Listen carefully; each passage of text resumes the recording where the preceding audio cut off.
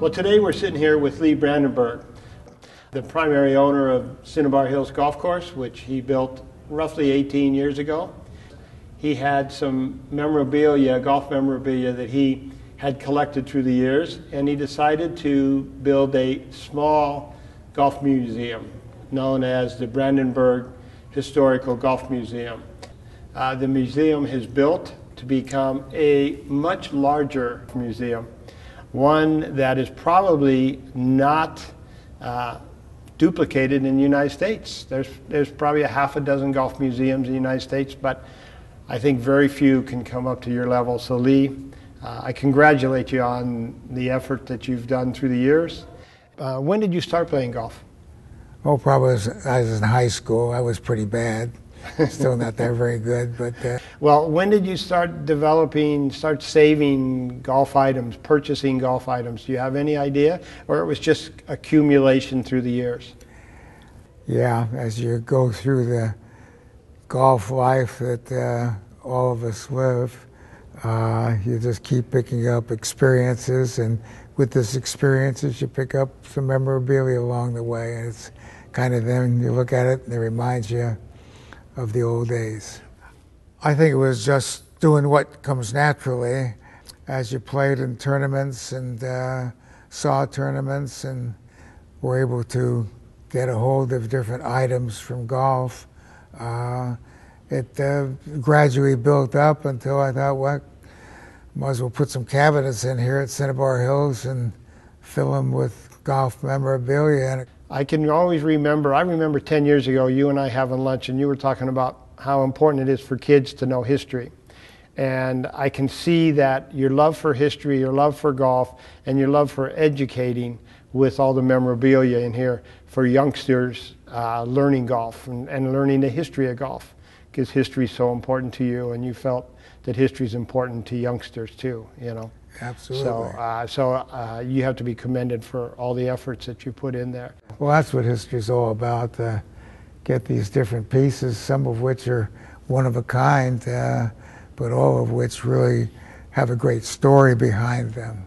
You like stories, you know, and we're trying to do more stories in the museum, but you've written books about history. I just know that history is in your blood. History never gets old. So that's why we have the museum. That's absolutely.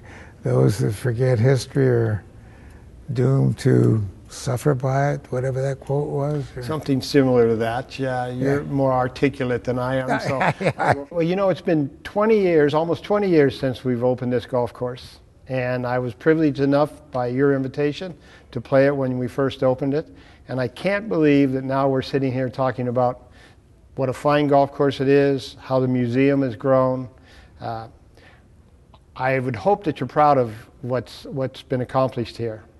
Yeah, I'm very proud of everything here. I got it from so many different sources, and all friends from golf all over the country and all around the world also.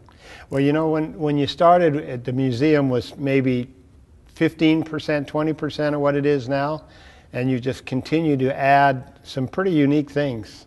Yeah, as you go along in golf, you just get more and more stuff from more and more people. Your history in golf has been great, and you've played with a lot of good players through the years. You played with a lot of celebrities through the years. And one of the pride possessions we have in the museum that you've got, I think a number of years ago, was the green jacket, President Eisenhower's green jacket. So I happen to have it here, which I'm sure you're very proud of. And I just let you show me how you know it's President Eisenhower's. It's very unique in that every member has their name on it somewhere. Yeah, they do. And this is Dwight D. Eisenhower's jacket, and there's his name, Dwight D. Eisenhower. And I was fortunate enough to meet Eisenhower out at the Augusta National when I was a second lieutenant at Camp Gordon, which is now Fort Gordon. Saw that Eisenhower was going to play golf that day, and I just thought in my naivety that I would go out and watch Ike play golf. Well, when I got to Magnolia Lane, which is the drive-in to the Augusta National, there was a bunch of police cars out there, Highway Patrol and Secret Service, the whole thing. So I drove down the road and lo and behold, about 400 yards down, there was a path. I drove down, wheeled in, turned left toward the golf course, went down the path, parked my car under a tree, and walked out on the fairway. And at that moment, the second of two fellows was teeing off, and I knew it was Eisenhower because he had Ed Dudley, who was the pro there since 1934, and they were playing together. And when the Secret Service man came up on my side, he said, "What the hell are you doing on this golf course? It's closed even to members." I said, "Well, I just drove my car in down there, and it's parked right over there, and here I am." So he said, "Well, wait till the general puts out and then get the hell out of here." So they putted out, and Ed Dudley took off for the second hole, which was in the opposite direction, and Eisenhower was facing me, picking his ball out of the hole, and couldn't resist coming and seeing a second lieutenant in uniform. Came over, and I saluted him, I said, "Congratulations, General." We talked for a few minutes, and then he took off with his game of golf, and I was a happy camper. He probably was the president that was most interested in golf. So when you had the opportunity to purchase this jacket, I'm sure you were pretty excited about that. Yes, I was. This is probably the prime piece in the museum, along with Walter Hagen's captain's jacket. The green jacket is given to the winner every year, and all the members. And the members are not supposed to take it off the facilities. They gave out the first jacket in 1949 to Sam Snead. The Masters started in 1934, and you have a lot of memorabilia in there for the initial Masters, including a copy of the initial program. And we have a clock that was hung in Augusta for a number of years. Yeah. But they don't know who suggested the green jacket concept, but the first one was given out to Sam Snead in 1949 when he won. Yeah. I don't know the story, but don't know the story behind that? There's really no story. Someone came up with to give the winner a jacket, and that was the first year. Clifford Roberts decided to give it, and Clifford Roberts, who was one of the founding members founding owners with Bobby Jones, he can't remember. Couldn't remember who suggested the green jacket, but that's when it started. Okay. And you know, when we start talking about Bobby Jones and Augusta and all the different pieces we have, this piece is very striking to the viewers that walk through and see it. There's only a few of those. Can you tell me a little bit about what that putter is? Yeah, well, this is Calamity Jane, the putter that Bobby Jones won the U.S. Open in 1923. And this is a sterling silver replica of that club. And feel very fortunate to have been given this club. Tom Cousins gave this away to the winner of the golf tournament at East Lake Country Club. The Tour Championship. The Tour Championship, which was the club that Bobby Jones first belonged to in Atlanta when he was a kid, when he was 14 years old. Yes, yeah. That's where he grew up. Yeah. East Lake. We have some memorabilia of East Lake. We have a scorecard of East Lake and a book about East Lake, and in reference to the Bobby Jones section, you know. Yeah. And we also have a special piece on special memorabilia besides that one, Bobby Jones's. We have teaching books, and you flick through them, and it shows them in kind of hitting the shot. And those are very unique. Those are, I don't even know, you probably don't remember even where you got those, maybe with Frank, but those are very valuable and very unique. They really are. I've never seen them anyplace else. Yeah. Yeah, Frank Christian. Tell us a little bit about Frank. His father was the official photographer of the Augusta National, starting way back when it started. I think he was back there in 31, even though the course opened in 34. And he was the official photographer until 1952. And then his son, Frank Jr., took over at that time and was the official photographer till just a couple of years ago. And when you did meet Frank Jr., you became good friends, and you've done a lot of traveling and visiting with him. You stay at his house, he stays at your house. You've become close personal friends, haven't you? Oh, yeah. Yeah, Frank is a really interesting guy. We were just with him a couple of weeks ago. At the Masters? Frank every year gives a talk for a big group of people at the Masters, because Frank knows more Masters history than anyone, since his father was connected since 1931, and he just grew up with the Masters. Bobby Jones gave Frank Kristen his first golf lesson, gave him a 5-iron when Frank was 6 years old. I really enjoyed, you introduced me to Frank about 4 or 5 weeks ago, and it is fascinating to listen to his stories and hear him talk all about Augusta and the caddies at Augusta and just everything about Augusta. It was, and some of the memorabilia you worked closely with him on, even non-Augusta memorabilia. He is a collector in his own right. And he wrote, his book is quite interesting. He gave me a book and I read that too. But yeah, he's a fascinating guy for sure. In the museum, we have a couple jackets. Yeah, we got Walter Hagen's jacket when he was captain in 1927, 29, 31, and 33. The great Sir Walter. Now, was he a playing captain or was he just I believe he was a playing captain all through that, yeah. I think so. We have another jacket in the museum. Tony Jacklin. Tony Jacklin's Ryder Cup jacket. Yeah. Tell me a little bit about Tony. I know you're personal friends with him. Not only do we have the memorabilia in the museum, but tell me a little bit about Tony, his personality and everything. Oh, Tony is kind of a quiet guy. He started a golf course with Jack Nicklaus down in Florida called The Concession, and we played that course together opening day, and that was named after when Nicklaus conceded a putt to Jacklin in 1969. Nicklaus conceded the putt so that there was a half. America had already held the Ryder Cup, which is right here. They get to keep it, and so Nicklaus conceded that putt. And you're right, famous name now, The Concession.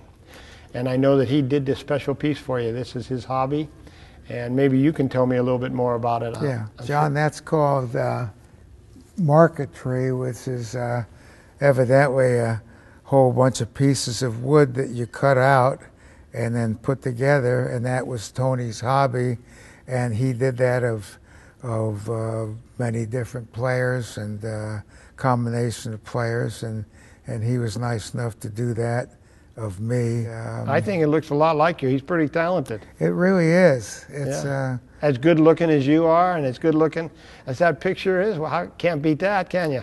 That's pretty good for just a few pieces of wood cut out there, but yeah, Tony caught the essence, I'm sure. It was really good. Well, we have a couple more in the museum too. We have one of Tiger Woods, and we have one of Marlon Brando. That's right. Tony did one of Marlon Brando. We have that. That's right. A little bit off of golf, but yet it's related to golf because of Tony doing it, you know? Yeah. And let's talk about one of our feature areas, and that's your trophy room. Your trophy room may be the only place in the United States that has the 4 major trophies, the Ryder Cup and the U.S. Amateur, all full size, not replicas. I'm really proud when I show people the museum and show them the trophies. They can't believe it. So we've had it, you've had it since 2003. So let's talk a little bit about Media Day, the Brandenburg Cup, and the trophies. Well, when we got all the trophies together, we decided, well, we better get a representative for each one of the trophies. So we had all 5 of them come out to Cinnabar Hills. Each one of them is pictured here with the trophy that they won. Tony Jacklin representing the Ryder Cup, Billy Casper, the U.S. Open, Bobby Rosberg, the PGA, Bob Goldby, the Masters, and Doug Sanders. And they all come out and played, and we had a great time. We had the media. You invited the media. We had a big function afterwards, and it was a fun day. It was a special way to really set off the trophies. Thank you. Yeah, I congratulate you on that. Actually, as I sit here and talk to you, I congratulate you on the whole museum. Let's talk a little bit about the Ryder Cup. A lot of people know that the Ryder Cup happens every 2 years. It's become very competitive. But this one is my special piece. This is a piece that I love of all those out there. I don't know if you have a special, one of those trophies attract you more than any of the others, or are you just proud of all 6 of them? I'm proud of all of them. Abe Mitchell is pictured on top of the Ryder Cup. Everybody always wonders who that is on top, and that's Abe Mitchell. Most people think it's Sam Ryder. Yeah, Samuel that's right. Ryder. And it is Abe Mitchell, no question. That was his teacher, yeah. And it has become one of the, along with the four majors, one of the exclusive tournaments. Absolutely. In golf. Incredible. Yeah. Every 2 years, all around the world. It's really something. Another thing we have in the museum that we don't have here in front of us is there's a special piece of advertising, and I always try to point it out to people. It's a Coca-Cola sign that has Gene Tunney and Bobby Jones on each end of the sign, and both of those gentlemen did very little commercial business. And to see that sign, it's very special. And the next piece is one of our newest pieces in the museum. And this is kind of special too, because now it's really older. We're talking about 1890s and so. It's a membership voting box. It's from the British Isles, whether it's Scotland, Ireland, or England. They all had them, the clubs had them. And as you can see, there's a yes part and a no part, and you take the ball, and there's probably a black ball and a white ball. If you put it in this side here, it would be that you didn't want that person as a member, and if you put it down that way, it was yes. So. Yeah, it was really an interesting thing, because most of the golf clubs, most of the smaller golf clubs had that. That's how you found out whether you were going to get in your membership or not, Yeah, the question for me is, so that a golf ball is white, and if the term is blackballed, how would that person obtain the black ball to put it in there without people knowing before he put it in that he's putting a black ball in that? I don't know either, but the research shows that the word being blackballed from a club came from a voting box like that, a golf ball voting box. They used, and also trying to find a black golf ball in those days might not have been too easy. Well, either. maybe they didn't have a black golf ball. Maybe they simply had a golf ball. And I put think it that's in, more logical, that you would have just a golf ball in your hand, but when you put it inside here, you could feel that part of it went down that way and part went down that way, and you knew that this was no and that's yes.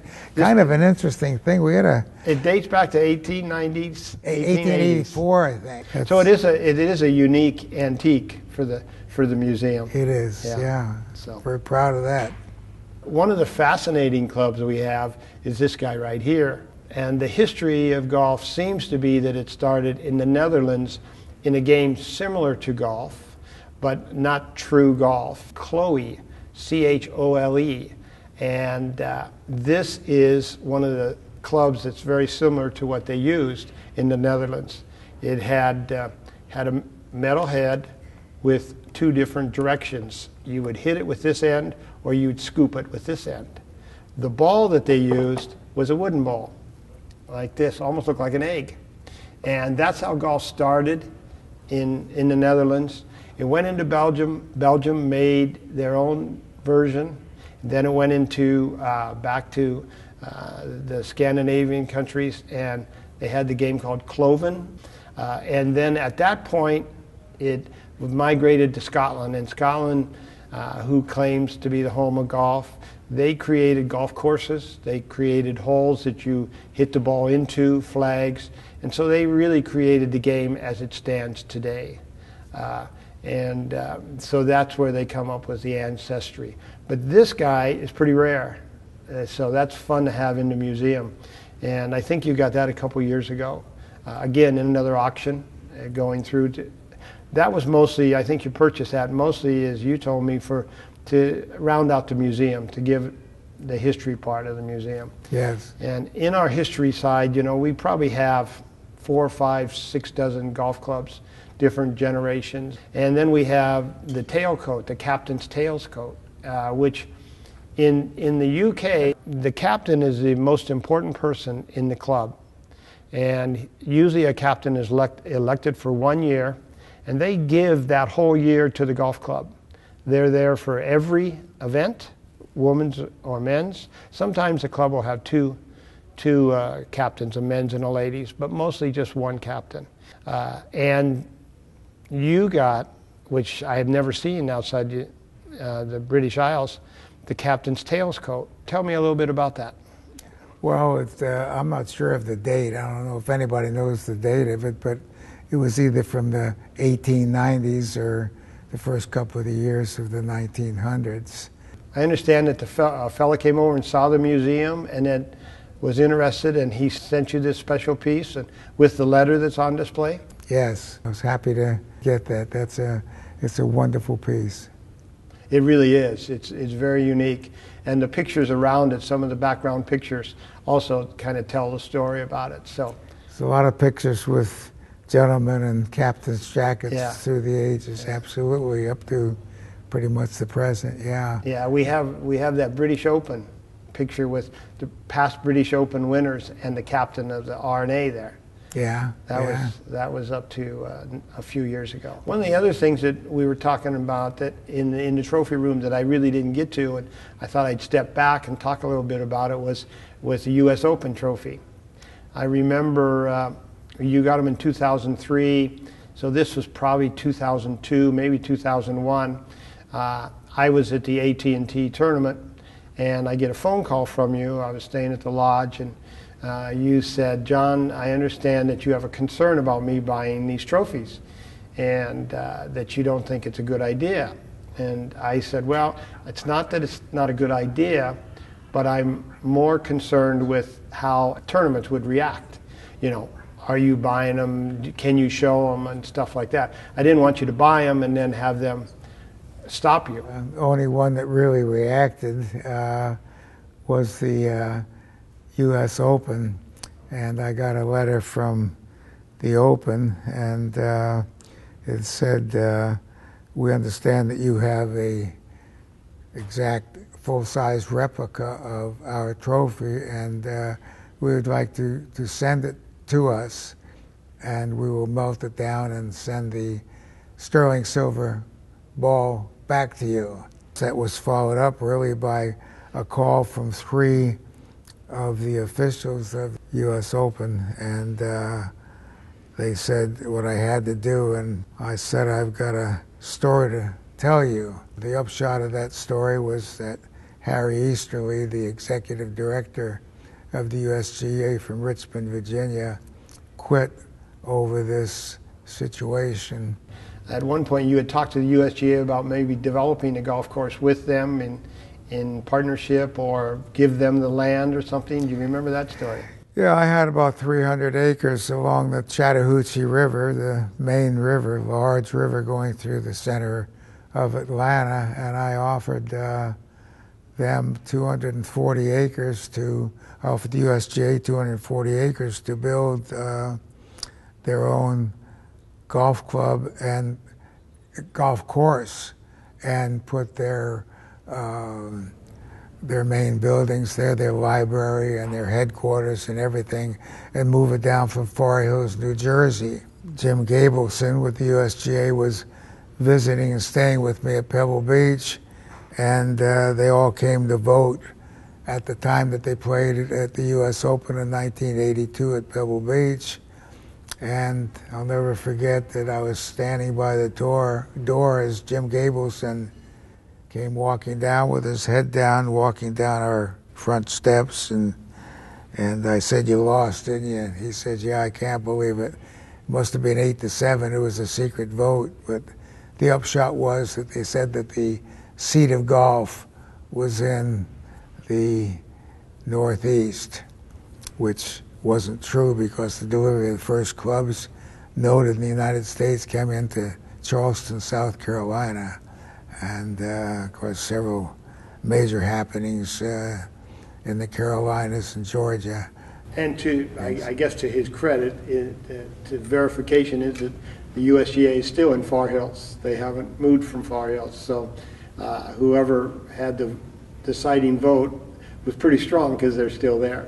And they have no golf course. And they have no golf course. And they're not on a bluff overlooking the great Chattahoochee River in Atlanta, Georgia, where they draw easily at the beginning 120,000 people, whereas in Far Hills they drew 6,000 people a year. Well, there's a positive to the end of that story, because had you done all that, this museum would probably be over there, not here. So we get to enjoy the museum as opposed to it being. That's right. You had a home at Pebble Beach for a number of years. On the second hole, just out of sidetrack, you now have a home at Pebble Beach again on the second hole. There was a little bit of a few years in between, but you had some great Crosby days. I remember some of the guests you had, professionals, celebrities, parties you had on the second hole. And those must have been some great times for you.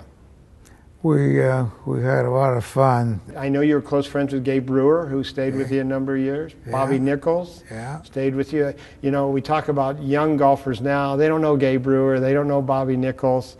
You know, they don't know Tommy Aaron. They don't know Glenn Campbell or Tanya Tucker. Tanya Tucker, yeah. Yeah. You were a man of all trades. You didn't go just for professionals. You also went for celebrities, you know. Yeah, Jack Lemmon never stayed at our house, but he spent a lot of time over there because his wife was a rather volatile type, and he used to come over from his room at the lodge to hibernate at our place and kind of sneak out for your little free time.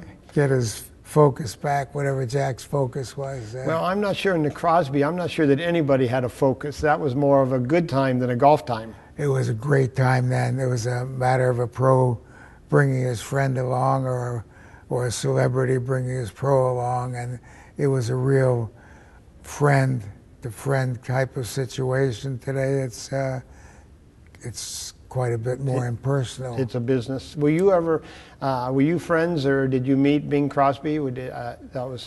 Never met Bing Crosby. I was friends with Catherine Crosby, his wife, and good friends with Nathaniel Crosby.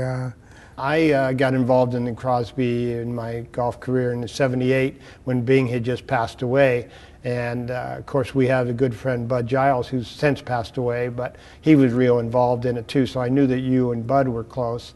We were very close. And a lot of the memorabilia that we have from the Crosby is through Bud. Absolutely, you know? yes. He was a good man, and then it turned into the AT&T, and I don't think you ever played in the AT&T. You did play in the Crosby. Did you remember who you played with by chance? That was a long time ago. Yeah, played at least 4 years with Chip Beck. Maybe 5. So that's how you became really good friends with Chip. Yeah. Talking about Chip Beck, we got a bag right here, which brings up a couple more museum pieces. Okay, Chip Beck shot 59. These are the golf clubs he shot 59 with. Those are the clubs that he used to shoot 59 with, right there. Right here. Obviously, I know how you got those because, as I said, you and he are good friends. Your whole families are good friends. Yeah. Right. And then we have another special set of clubs that are for Mr. 59. Al Geiberger. Al Geiberger. Yeah. And we have those clubs. And the year he shot 59? 1977. That was the first 59 on the PGA Tour. Yes. He played with his close friend Dave Stockton. Dave. And they say that that's still the best 59 because of the golf course that it was played on and everything. So who knows? There's been a few 59 since. But those are special things to the museum. A lot of people are interested in that. Yeah. Do you remember at all how that you came about the Geiberger golf clubs? I had met his wife, and I really didn't meet Geiberger till a couple of months ago down in Florida. So we go from the AT&T to the Hope. Again, celebrity-wise, you had pros and celebrities, but you played with presidents, you played with actors. You were, I won't say a good friend of Frank Sinatra, but you spent some time with Frank Sinatra. Yeah. Of course, my wife Diane, she knew Frank better than I did, but Frank was a good fellow. We played in his tournament, played the first Frank Sinatra, and played in the first couple of Frank Sinatra tournaments, probably in the early 90s again. Did you enjoy the time at the Hope as much as you enjoyed the time at the Crosby? Was it similar? Oh, the Hope was a lot of fun. The Crosby was a tougher go because it was a two-man best ball, and there was some pressure in the Crosby with a two-man best ball, whereas in the Hope it was a best ball foursome, and you could just walk along and never contribute to a hole, and still enjoy it. Nobody knew the difference. Do you miss having a place down there at all and playing golf down there? Oh yeah, yeah, it's a great place down there. Is it? Well, in the museum, we also have special sections on professionals. The Jack Nicklaus section, the Gary Player section. We have a Gabe Brewer section because of your relationship with him. We have also a special section that probably most museums don't have, and that's a fellow by the name of Jack Fleck. Tell us what Jack's famous for. Well, Jack was famous for winning the 1955 U.S. Open at the Olympic Club. He was a complete, utter unknown. He was staying at a little motel in Daly City, and room 14, and as a matter of fact. That was a gigantic surprise, and that is the last time that I ever left a sporting event before it was over, because sometimes the fat lady doesn't sing till late in the event. I was out there when Chip Beck was fighting Bernard Langer to win the Masters, and they were playing together, and Chip hit not his best drive, and he told me later that since we had played a bunch of times, told me later that he just didn't know if he could make the shot, and so he laid up on number 15, on number 15, on the par 5, on the par 5, and everybody crucified him for that, for doing that. And he said the problem was I hit a bad shot. I sculled the next shot over the green. If I had knocked it close from right down below, about 40 feet from the water, everything would have been just fine.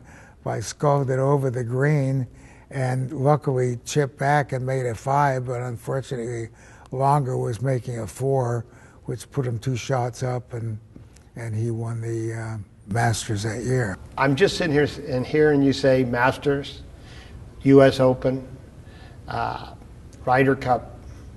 Have you attended all of them? Have you attended a British Open? Yes, yeah. Have you attended a U.S. Amateur? No. I caddied in the U.S. Amateur in 1999. Did you at Pebble really? Beach, yeah.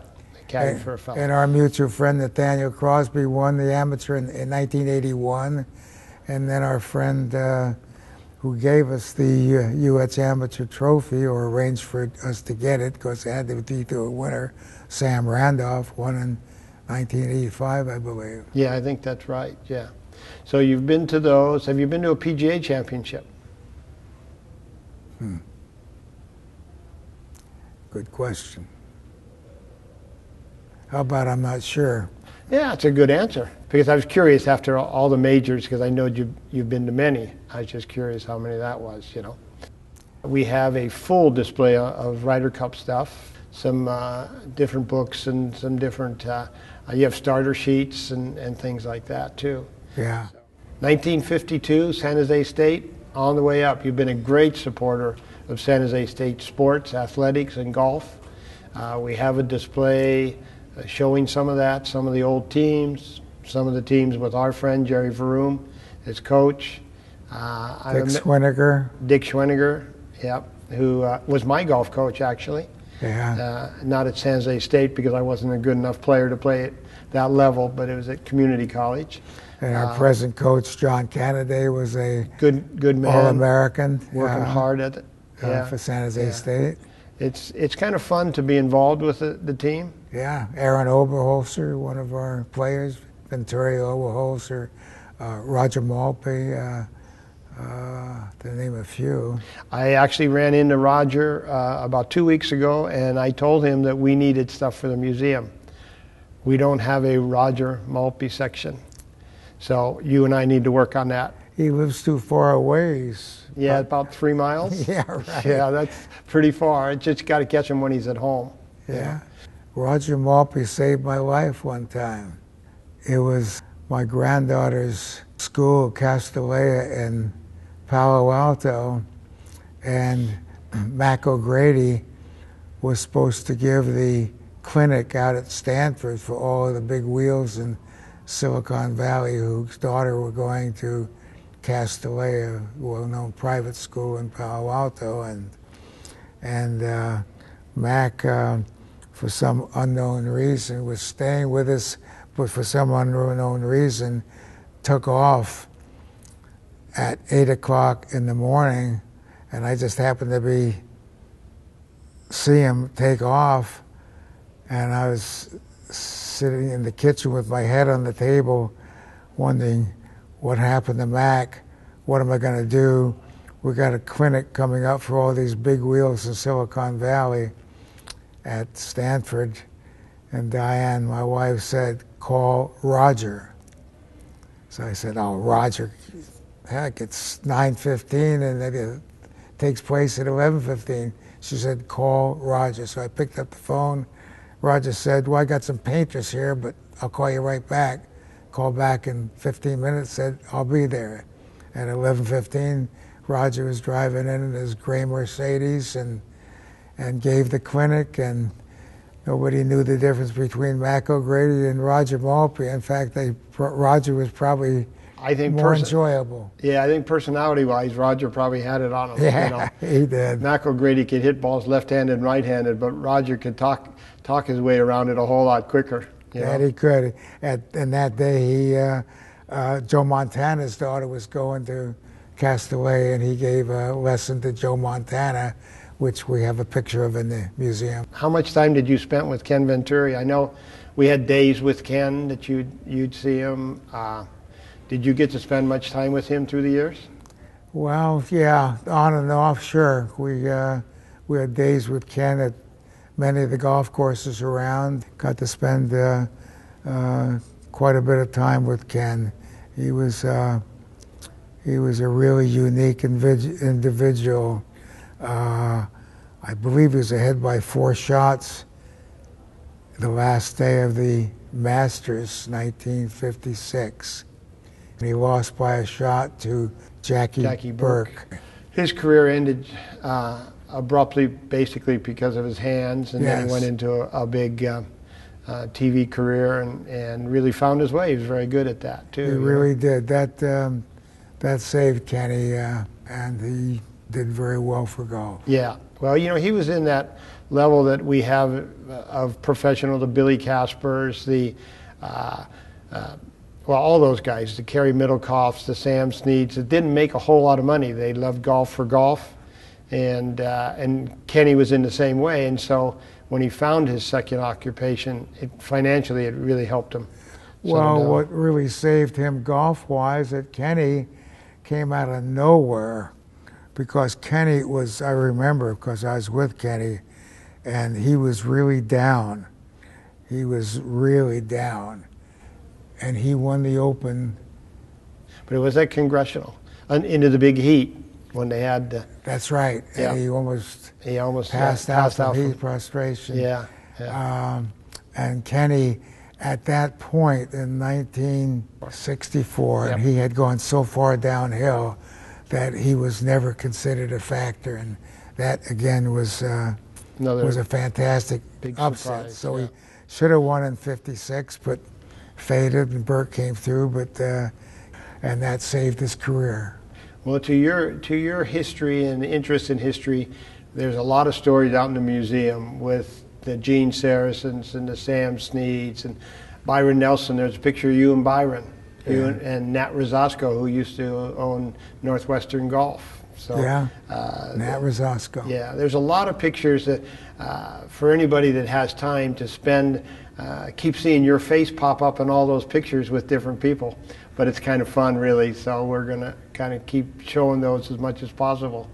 You've been fantastic, absolutely fantastic for the golf community in Santa Clara and Santa Clara County. And vice versa, John. Well, I don't have the history that you have, and the museum's fantastic. So we just hope that when we're gone, you and I are gone, that the museum just continues to educate people, educate youngsters. We're going to do as you would like us to do and try to do some tours, get the junior golfers to learn about golf, and we'll make the museum as best as we can. And that's all due to your history, to your interest in history. What we really need is more cabinets, but we don't know where to put them. The golf course has been really successful, and the banquet area has been really successful, and the museum's in the middle. And to think about when we started, and you had a few cabinets, a few pieces of memorabilia, and what we have now, we have 2 rooms full of fantastic stuff. Some of it's inexpensive but tells a great story. Some of it's expensive and tells another story. So it's fun to have around. It's fun to have you around telling us a story, and we can't thank you enough. Thanks for all your help, John. My pleasure.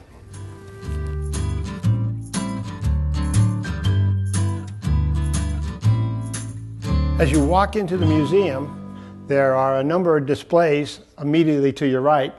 This display really describes the golf clubs from basically the early 1400s all the way up to the present. It also has a little description of golf bags and golf balls, so it's a good entrance. It's a good way to enter the museum. We're really proud of this display. There are a number of clubs that are quite rare. In this section, which I call the Lee Brandenburg section, we have a number of pictures that Lee has done through the years, has had his picture taken with both celebrities and with professionals. Lee, you recognize any of those people in there? Oh yeah, Seve Ballesteros there, and Clint Eastwood, and there's Bob Hope over there, and U.S. Open, British Open winner. Willie Mays is down there, right baseball there. Player. Yeah, Roberto DiVincenzo. This is a funny-looking golfer. Who's this guy, though? That's the Dalai Lama right there. I didn't know he played golf. Did he come to the museum? Not too much of a golfer, but a heck of a guy, I'll tell you. Yeah, a heck of a guy. Yeah. Also in this section, we have the what I call the entrance letter from Lee, just welcoming people coming into the museum. So this is our special Brandenburg edition of the Brandenburg Historical Golf Museum. Well, this is our vintage section, Lee, and as you know, there are a lot of memorabilia here that you have collected through the years. The first 3 cabinets deal with Augusta National and Bobby Jones, one of the founders, along with Clifford Roberts. That's where we have the putter, the Calamity Jane putter.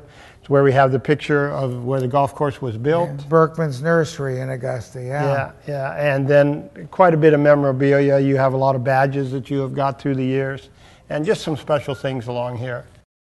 Also a flag signed by the 2006 winner, Phil Mickelson. Is the Masters Clubhouse in the winter. And it also has something very interesting, is the logos that Augusta National used through the years. There's over flowers that grew at Berkman Nursery on that plate right there. What they did here was they identified every hole and gave them a flower name.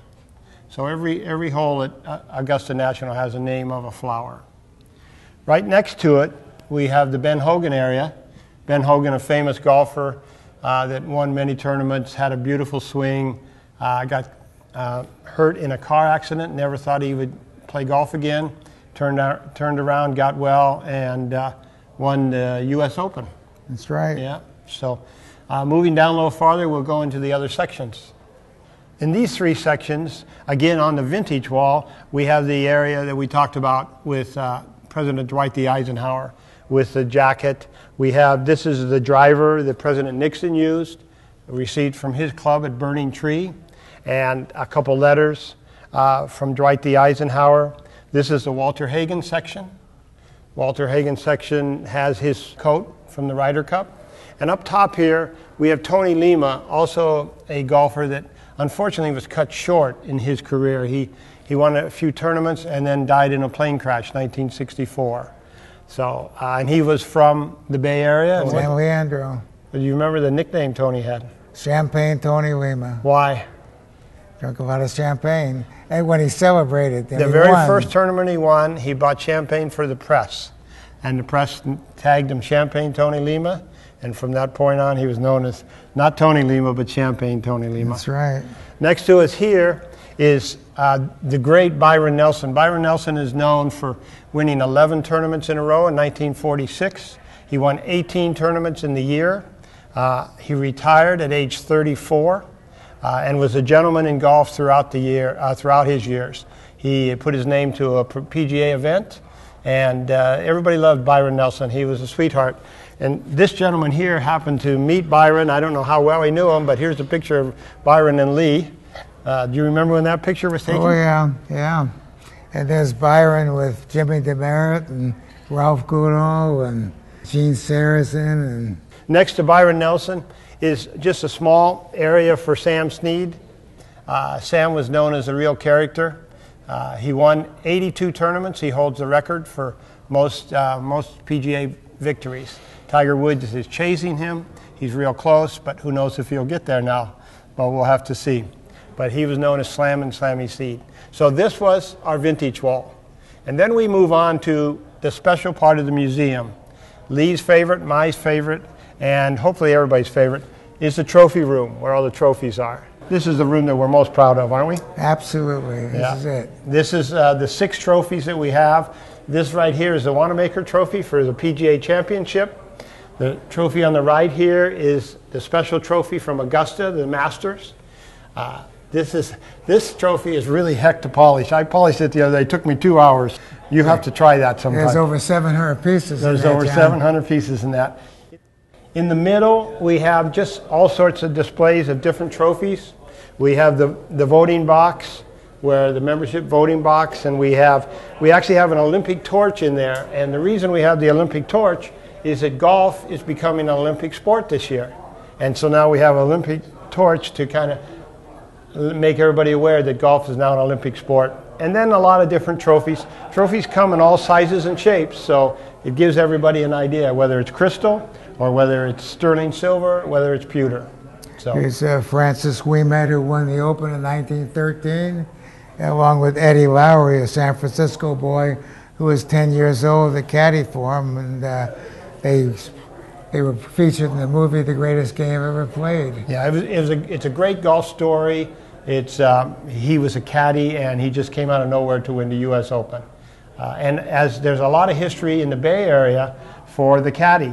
And Lee, you might mention that. With Ed Lowry, Eddie Lowry. He played in the U.S. Amateur, and he was a fine player, member of Cypress Point, and he turned to be a car dealer in San Francisco, and then he employed a lot of professional golfers as they were growing up. Ken Venturi, Harvey Ward, who was a famous player, and a number of others.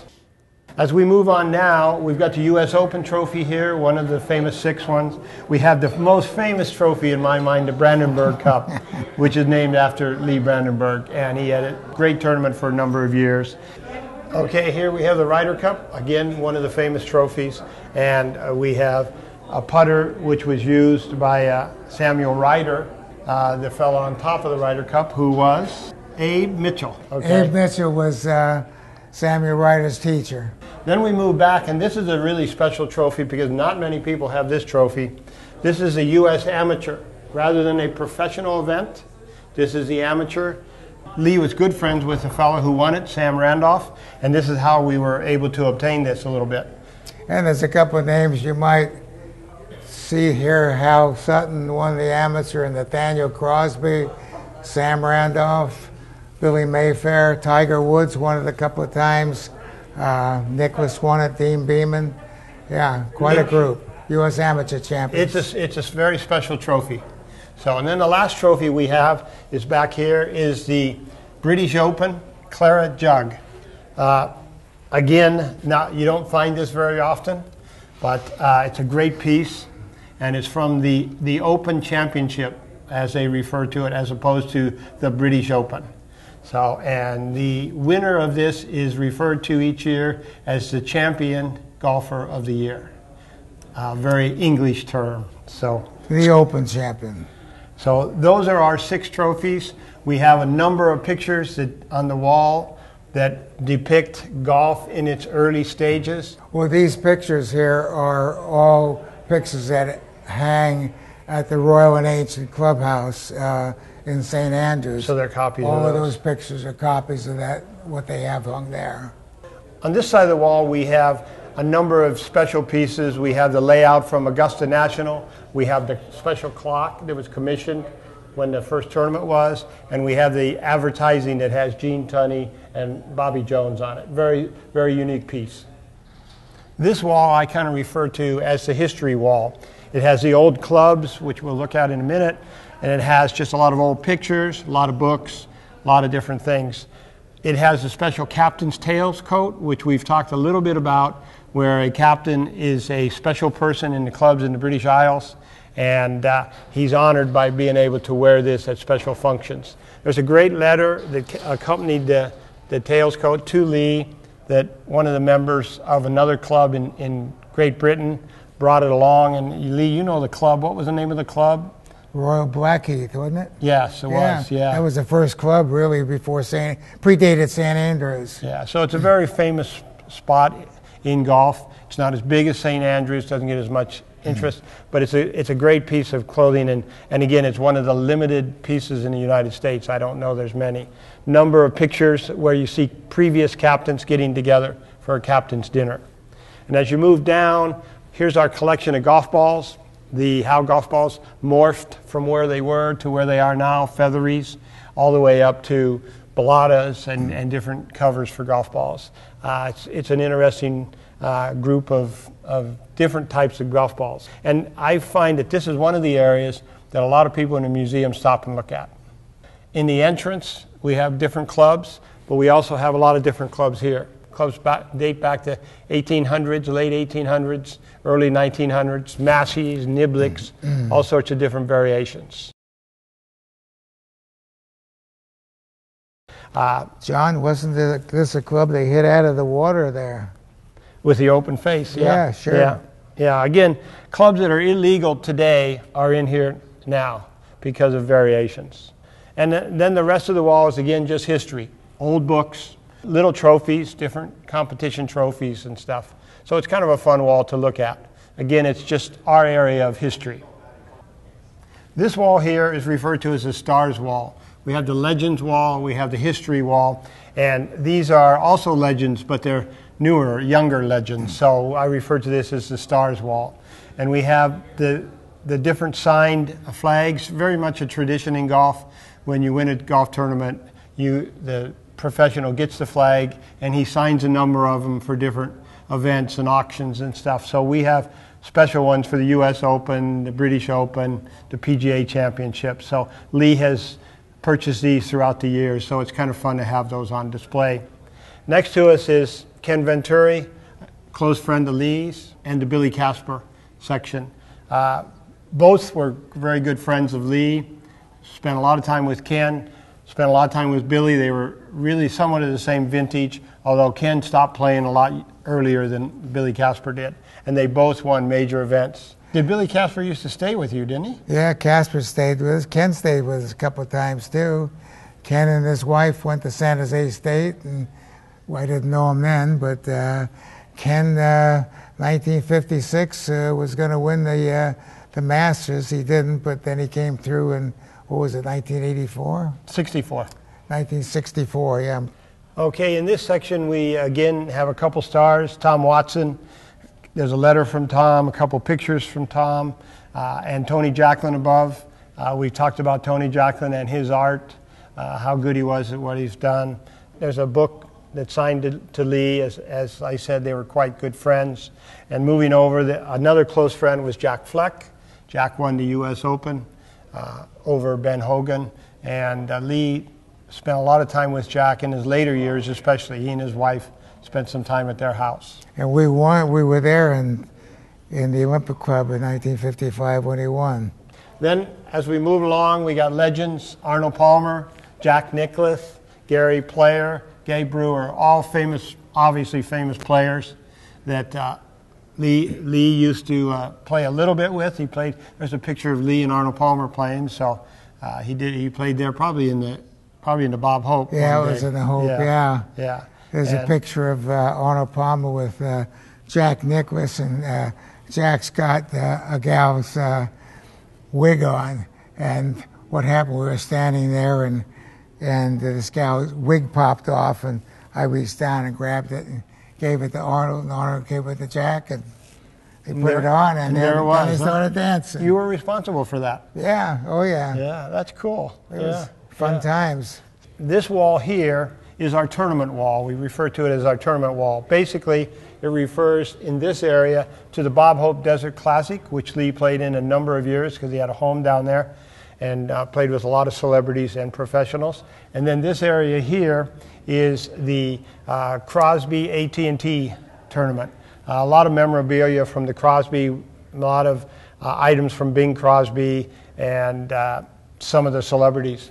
In dealing with the Hope Wall, there was, as Lee mentioned earlier, that was a group thing. The Crosby was an individual, two-man team. A lot more pressure, a lot more fun in some ways and a lot more pressure in other ways. One of the things about the Crosby, which started a tradition, was these bottles that are up top in the case, and the bottles throughout. They were Jim Beam bottles. Jim Beam has a collection of very motif bottles, all different sizes and shapes, but Bing Crosby started that, and every year they'd have a bottle, and Lee has collected those through the years. About forever. 30 of them, yeah. About 30 of them. Yeah, I'm not here. And some of the other tournaments did it too. Bob Hope had some, but basically it was started at the Crosby. And then the other thing we mentioned a while back, we talked about a good friend of ours, Bud Giles. Bud was tournament director for a number of years, and he had a lot of this memorabilia. And these cars that are in the showcase came along, and they used to give those. Lee, I don't know much about those cars. Yeah, they give that only to the pros. They gave a car, each year's model of Oldsmobile, and they'd give each pro one of those cars. And that's probably not many of those around. It's a full collection of all the Oldsmobiles from every year that they gave one of those away. It looks kind of funny in a golf showcase if you looked over here and saw the cars, but it does relate to the golf tournament. Most people don't even know that happened. A number of pictures of Bing Crosby and his friends playing golf during the golf tournament. So, this is from 1944 during the war. Bing Crosby, Jimmy Fiddler, Bob Hope, and yeah, so that's that one there, 1944. Bing Crosby was an avid golfer, and actually he passed away on a golf course. And then our last little section on the very left is a section devoted to Gene Sarazen. Gene Sarazen was a famous player. He actually was the one who invented the sand wedge, a certain type of wedge in golf. In the 30s, I think, wasn't it? Yes, yeah. In the 30s. Yeah. He won a number of major tournaments and was called the Squire, his nickname. So as you look around, this is the main museum. This is most of the memorabilia. There's some Ryder Cup memorabilia. There's some San Jose State memorabilia. And on the wall, there's a number of letters from famous people. Byron Nelson, Sam Snead, Ben Hogan. Yeah. Some letters that you'll never see copied anywhere else. So they're very special. You can spend a half a day to a day here at the Brandenburg Historical Golf Museum. But overall, it is just a special place to spend some time. And Lee, it's all because of you, so you did a great job. Thank you. Congratulations. Same to you, my friend. All right.